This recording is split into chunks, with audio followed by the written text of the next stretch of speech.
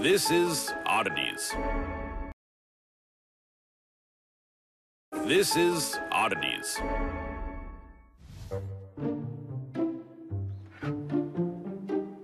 Hey, how you doing?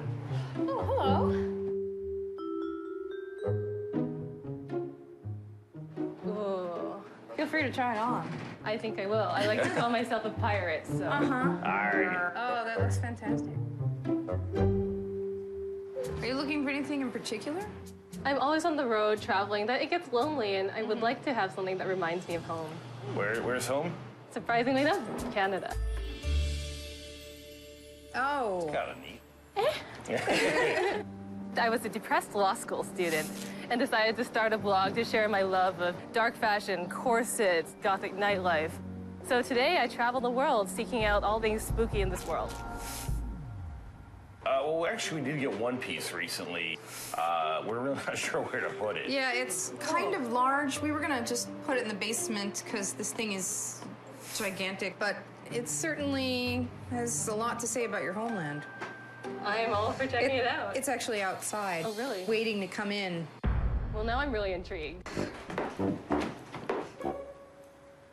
This is it. Yeah, there could have been a dead body underneath, and how would I know? Well, Yeah. it is, kind of. Really? Yeah. You wanna... Oh dear, it's There stuck. you go. Oh my gosh!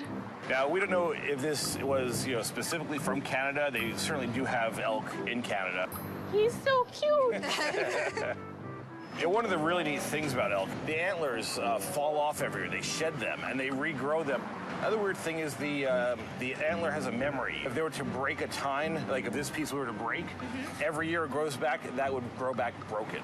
No kidding. Well, he has so much power. There's a real spirituality coming from Isn't him. there? Oh, is this Canadian enough for you, or? He's so cute. I think he's mine. We're asking about $2,000 for him. $2,000, huh? How about, since we're also gothic here, 1,666.